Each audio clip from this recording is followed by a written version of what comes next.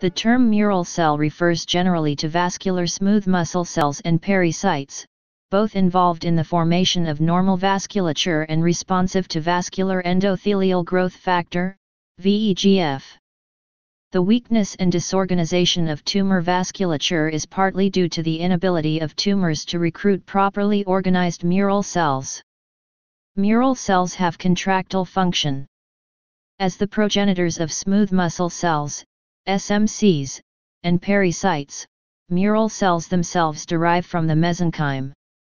Invasive endothelial become surrounded by locally derived mesenchymal cells, meaning the surrounding primordium itself contributes the mural cells to the developing vessels. This is advantageous as it can result in tissue-specific functional and regulatory properties of pericytes and SMCs. In contrast, endothelial cells are thought to be of uniform origin. Please subscribe and thanks for watching.